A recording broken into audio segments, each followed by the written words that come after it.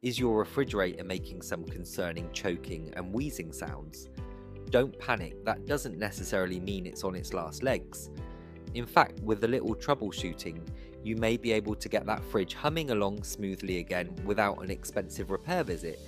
In this video, we're going to walk you through all the potential causes of a choking refrigerator and the step-by-step solutions to get it working properly once more. By the end, you'll be a refrigerator repair pro, able to diagnose and fix these issues like a seasoned appliance technician. First up, let's talk about what causes that choking, wheezing or gurgling sound coming from your fridge. One of the most common culprits is a problem with the compressor.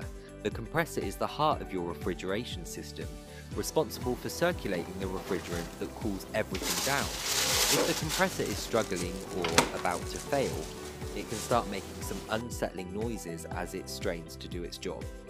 This could be due to a buildup of dirt and debris, worn out components, or even a refrigerant leak. Luckily, with a little maintenance and a good vacuum, you may be able to get that compressor back in tip-top shape. Another potential issue is a blocked or frozen condenser coil.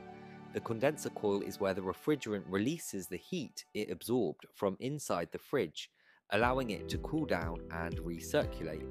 If this coil gets clogged with dust, pet hair or frost, it can impede the airflow and cause the compressor to work overtime, leading to that choking sound. Fixing a blocked condenser is relatively straightforward. You'll just need to clean it thoroughly using a coil cleaning brush and some compressed air. Be sure to also check the condenser fan, as a malfunctioning fan can contribute to the coil icing over. Speaking of ice, excessive frost or ice buildup inside the freezer compartment can also be the culprit behind a choking fridge. This usually indicates an issue with the defrost system, where the automatic defrost cycle isn't working properly. Try running a manually defrost the freezer and check for any damaged defrost components. And while we're on the topic of airflow, make sure there's adequate space around the back and sides of your fridge. Refrigerators need proper ventilation to efficiently release the hot air they generate. If the fridge is jammed up against the wall or surrounded by other appliances, that restricted airflow can put a lot of strain on the system. Finally, if you've checked all the common trouble spots and the choking noise persists, there could be a more serious issue like a compressor failure or a refrigerant leak.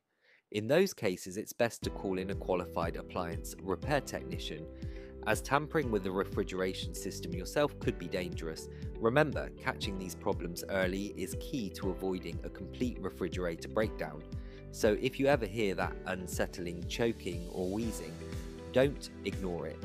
Dive in and get to the root of the issue before it becomes a bigger headache.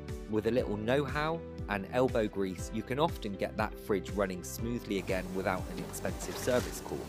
Just follow the steps we outlined and don't hesitate to reach out to the pros if you need some extra help. Now go forth and fix those choking refrigerators, my friends. And don't forget to hit that subscribe button for more handy appliance repair tips from Press to Cook.